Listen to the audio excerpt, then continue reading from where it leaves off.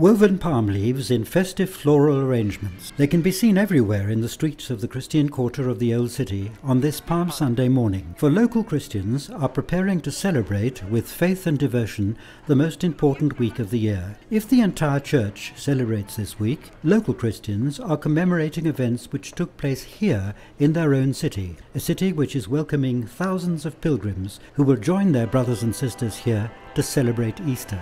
Many of them attended the first of several celebrations of Holy Week at the Basilica of the Holy Sepulchre, in which they recalled our Saviour's Passion, but also commemorated his triumphal entry into Jerusalem.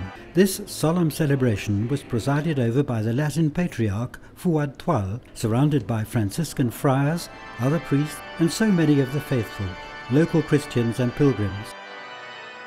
The liturgy began at the tomb of Christ, and here palms and olive branches were placed before being blessed.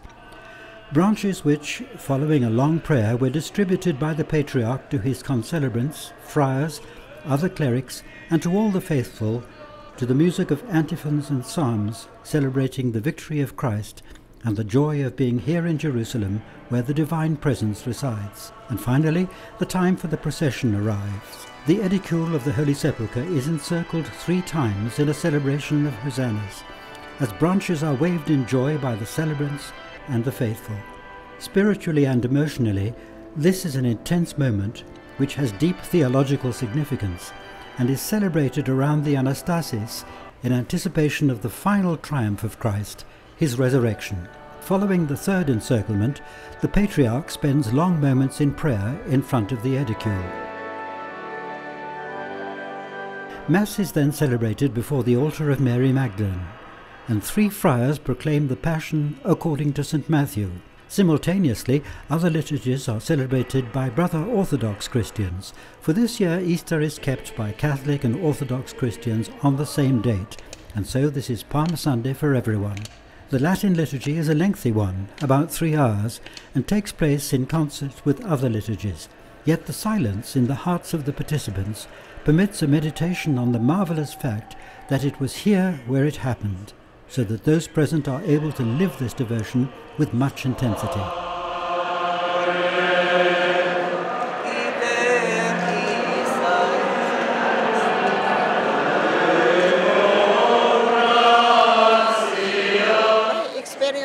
My presence is deep in my heart.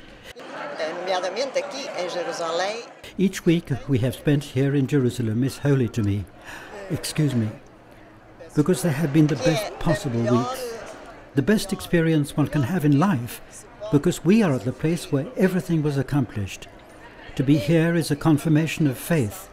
The people of old have already said this, and today we too can say that Jerusalem is the center of the world and that the Holy Sepulchre is the center of the world. The eyes of the world are focused on Jerusalem. There is no other Holy Week like this.